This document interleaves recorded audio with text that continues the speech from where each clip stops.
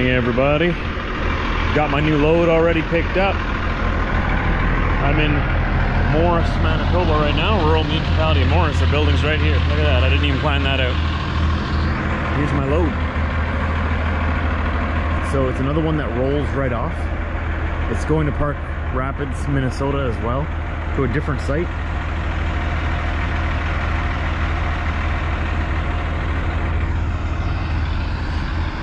I'm going to deliver it this afternoon, and then we're going to try to get back tonight yet. Well, try to get this trailer back anyways. I got to return the trailer. Check and make sure this is all good and tight.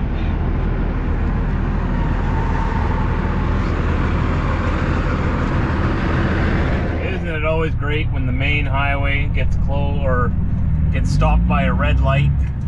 Everybody's got to come to a stop so that one vehicle can move across the road. Guess that's how it works.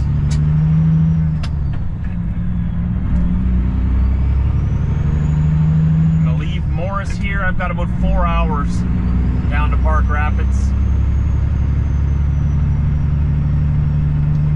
We're gonna go as quickly as we can. We don't have to stop for groceries today. Or fuel. We might stop for fuel on the way back anyway, but our main priority is to get back in time so that I can drop this trailer off and get home, or wherever my next load will be before I run out of hours. This last night we slept right here in Morris. Ran out of hours before I could get all the way back to Winnipeg. It worked out, but I'm gonna try to be a little bit more speedy today. I've got a long stick on this bumper. Usually that means there's an overheight load behind them, but there's not. Man, my window's dirty. Oh, I had it all cleaned out. Oh, I see flashing lights up ahead. Uh-oh. What's going on there? Am I just seeing things? I'm pretty sure I saw red and blue flashing lights. Oh, there's a house coming. There's 2 houses coming.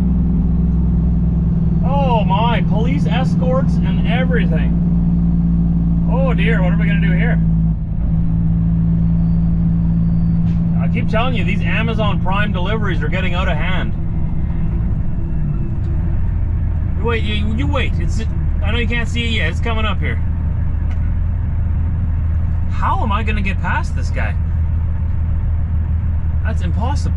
I can't put myself in the ditch.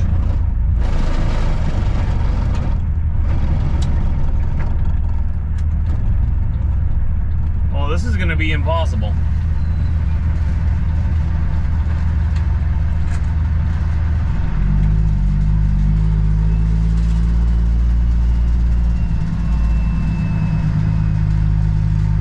What are they gonna get me to do? I can't sink myself onto the shoulder here.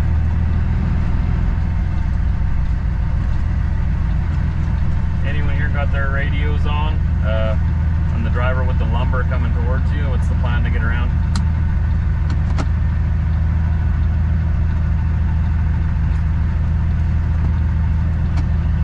I can't put myself much further off the road than this.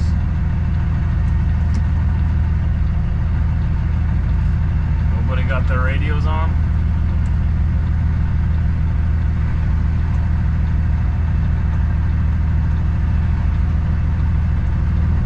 Nobody's got their radios on. Okay. You would think that an operation like this for sure would have their radios on. 204.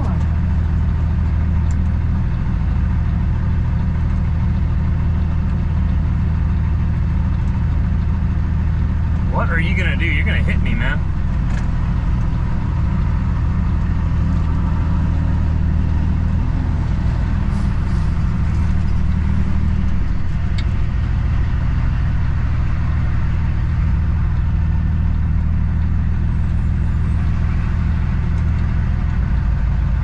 What in the world? First of all, you guys should have your radios on.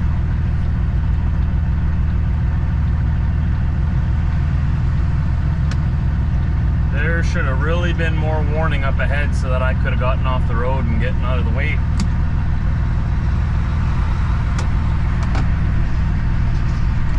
At minimum, they should at least have their radios on.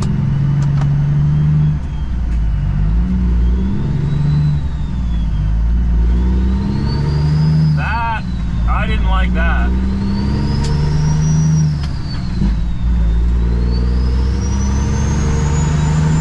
I didn't like that at all. That seemed to be very unprofessional.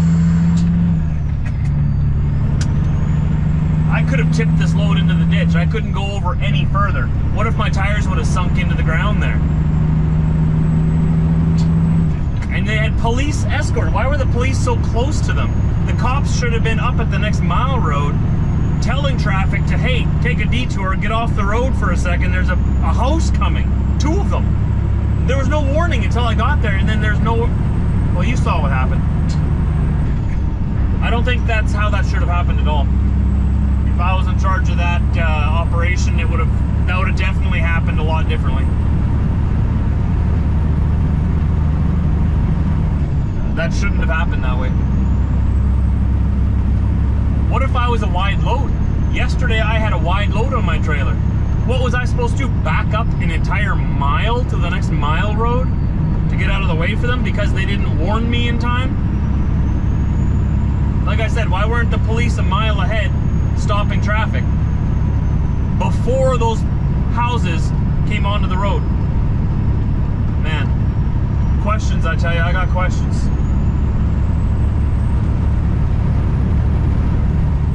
But we all made it past each other and there was no issues. But with an operation like that, at the bare minimum, they should at least be on channel 19. Someone should have a radio on. I don't move houses for a living, though. I've never done it before, so I don't know what all the regulations are. I don't know what's involved with the permits. Obviously, they had police escorts, 2 police escorts. So, I don't know if that was normal. It made me very uncomfortable. I'm very lucky that the ditch there wasn't soft, where I had to go in to get around them. Nobody was communicating with me over the radio. Even when they drove past me, most of them didn't even look at me, or they just gave me a little nod and kept driving. I was trying to ask them, you know, what do you want me to do? Like, we're at this mile road, you want me to back up a whole mile to get off the road now? Because the last mile road was a mile back. But nobody even tried to hand signal me, nothing. So I was very confused. Is that normal? Maybe it is. Nothing happened and we're all okay, so whatever. Won't make a big deal out of it.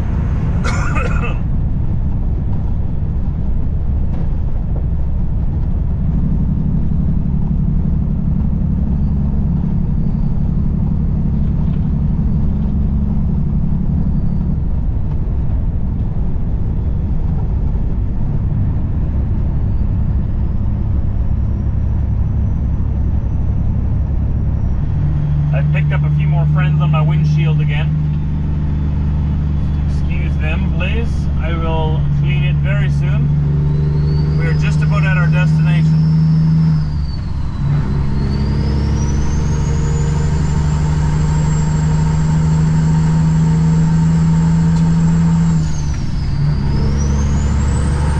Maybe just up here and then not here. It's going to be a very narrow road getting in there, I think. We'll see how it is.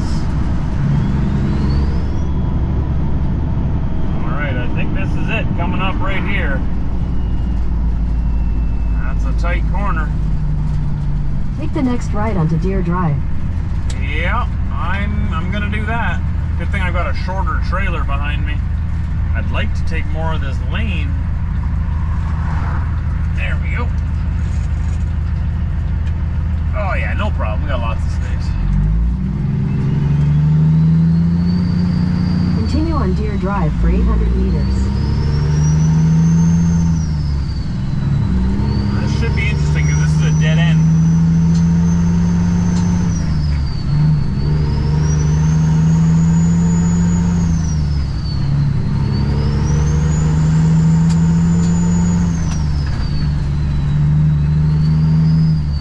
Back into a driveway, I'm pretty sure.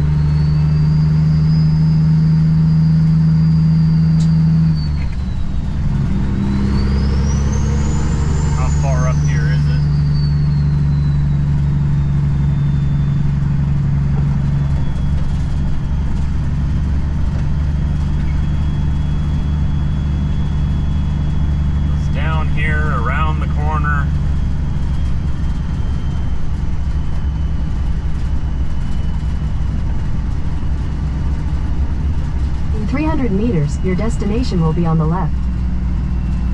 Okay. You say so. They're supposed to be waiting here for me.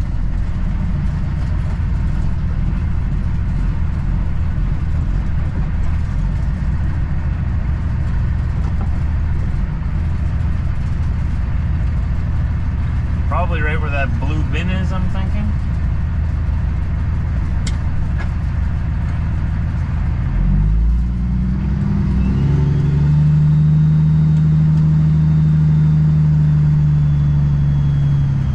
Yeah, that looks like that'll probably be somewhere around here.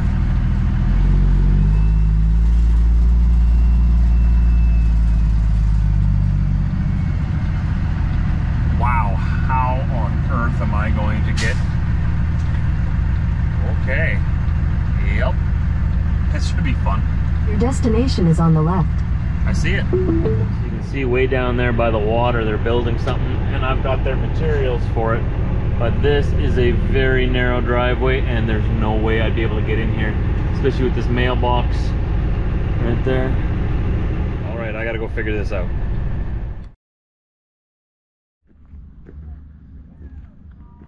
Another successful drop right there. It was a little bit difficult getting in here. You can see on my where I was turning my wheels trying to get in here, because I drove in this way, had to back in here, drive out that way, and then back in here again to get it into the corner here. I had a bunch of guys here helping me, so it turned out pretty good. Everything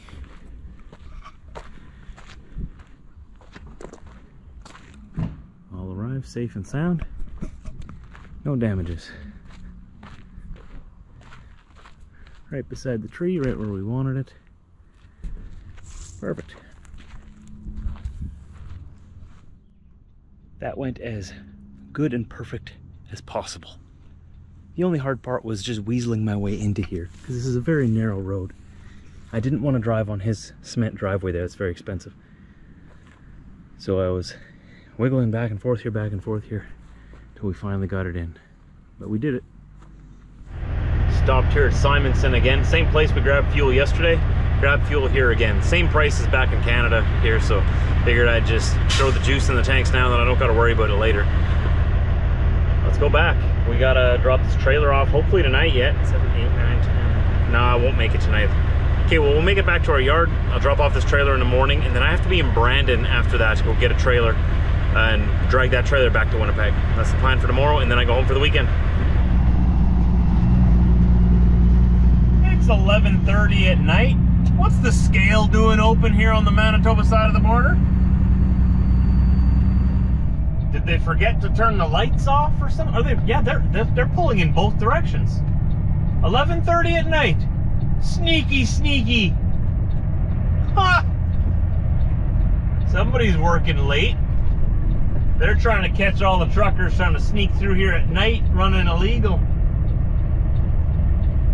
Can't catch me, I got nothing to hide. But at the same time, I'm running out of hours. I got no time for an inspection. I think I'm only gonna make it up to Morris. That's all I got time for. Unless if I get 600 meters, turn right on 5th Street West. Quiet, Karen. Unless I get pulled in here. If I get pulled in here, I'm just gonna have to sleep right here. By the time they'd be done with my inspection, I'd be at hours. Which would be fine, whatever. I just prefer not to sleep at government scales. It's not on like my top 10 list of places I like to spend the night. Let's see what they want. There's a couple of guys sleeping back there already. Brave souls. You know that if you sleep on their property, they can walk out there in the morning and give you an inspection. Keep to the right on King Street and then turn left in 50 meters. That's why I don't sleep at government scales. I even try to avoid public rest areas if possible, because as long as you're on public property, they can just walk up to you and start an inspection on your truck.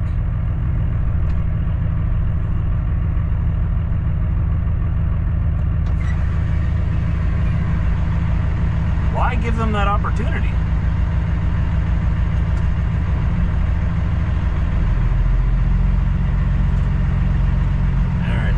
says stop before entering scale.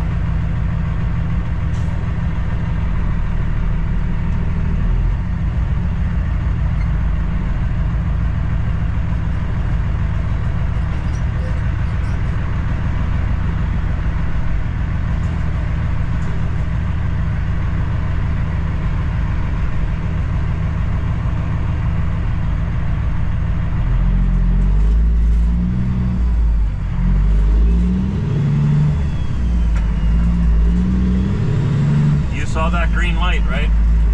I wasn't seeing things. You know what I'm gonna say next, right? Are you gonna say it first? In 200 meters, keep to the right on King Street and then turn left in 50 meters. That's not what I was gonna say, Karen. You're wrong. What I was gonna say is let's get out of here before they change their mind. Good try though, but not even close. Do you even know me, Karen? Are we even friends? Do you even listen to me, ever? Don't swear at me. Do you even care, Karen? Call you no care, Karen. Turn left. See? Change the subject, fine.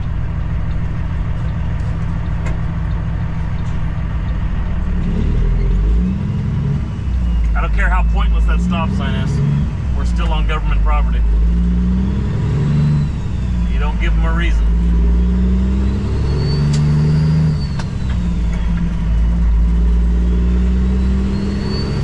In 300 meters, turn right on North Selkirk Highway, Highway 75. Well, that was a waste of time. All right, let's go. In 200 meters, turn right on North Selkirk Highway, Highway 75.